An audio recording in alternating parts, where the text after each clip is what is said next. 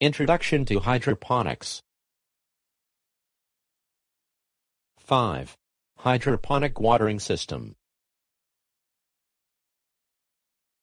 Water quantity and quality.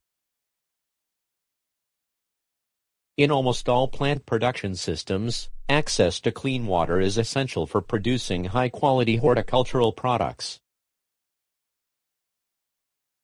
Although this is always very important, it may become particularly important when there is a shortage of water resources. This leads to an increase in the cost of water or water purification, which is particularly important in hydroponic production because it is impossible without such production. Water quantity. The amount of water required is usually determined by the climatic conditions surrounding the aerial part of the plant and the number of leaves present on the plant. In the case of high humidity, insufficient light and high temperature, the water consumption is almost zero. Any production system must adjust the size of the irrigation system to accommodate the maximum water consumption. This occurs when the canopy is fully grown, the air is dry and hot, such as summer conditions, and there is a lot of air circulation, such as in a ventilated greenhouse. When designing and installing an irrigation system, it is important to be able to estimate the maximum water consumption, because an undersized system will not be able to meet the plant's needs and will cause production losses in the summer. Water quality. When starting a new greenhouse operation, water quality must always be considered because inferior water is unusable and expensive and cannot be converted into high-quality water. Therefore, growers who continue to invest resources to improve water quality have a competitive disadvantage than those who do not. The quality of water depends mainly on available water sources. This can be tap water, well water, surface water or collected rainwater. Before using water, it must be analyzed to determine the baseline content of all minerals and ions, as well as pH and alkalinity. Without this information, it will be difficult to prepare the best nutrient solution.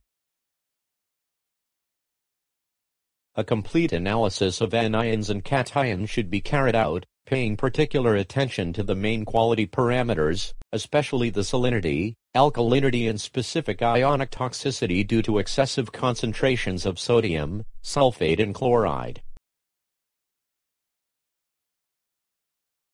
Root environment in hydroponics.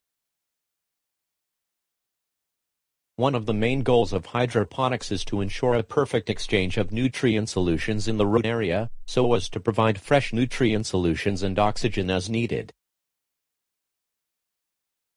In summer, when the plant consumes a lot of water, the nutrient solution passes through the substrate several times a day. During periods of low radiation, autumn, water consumption is low and solution exchange is restricted. Increasing the flow rate will cause the root area to become moist, leading to hypoxia. Dissolved oxygen. Hypoxia may cause many plant reactions, such as withering, poor root growth or even root death. In a closed hydroponic system with little water or substrate, increased water temperature in summer may cause root hypoxia. Oxygen is the final oxidant in a series of enzymatic oxidation reactions, releasing most of the chemical energy needed for root growth from sugar. The dissolved oxygen in the nutrient solution directly affects root function, especially respiration. Oxygen must be present in the water around the root. Hypoxia will inhibit root growth and nutrient absorption. For the roots of most plants, reducing dissolved oxygen levels below 60% will inhibit their growth. If the oxygen content in the nutrient solution is less than 2.5%, it will kill the root tips and stop growing. Oxygen gradient. For the design flow technique and flow rate, hydroponics shows a very different oxygen gradient. According to the design, there are 3 different flow technologies: vertical, horizontal, and vertical flow. To ensure that the roots have the best dissolved oxygen level, the oxygen exchange rate must be close to 100%. Deep water technology, DFT, is based on oxygen dissolved in a solution and brought out through circulation. The root system becomes loose, so the solution can be exchanged easily. If DFT is combined with vertical flow, not only can the root zone be well controlled, not only the oxygen but also the waste, CO2, can be transported away from the root. Nutritional membrane technology, NFT, uses flow technology in systems with very thin nutritional membranes. When the roots enter the passage, they form a cushion, which acts as a barrier to the membrane and makes the water flow a few centimeters higher. Many authors describe the sharp oxygen gradient along the NFT channel. At the end of each channel, the dissolved oxygen content drops to 60% or less.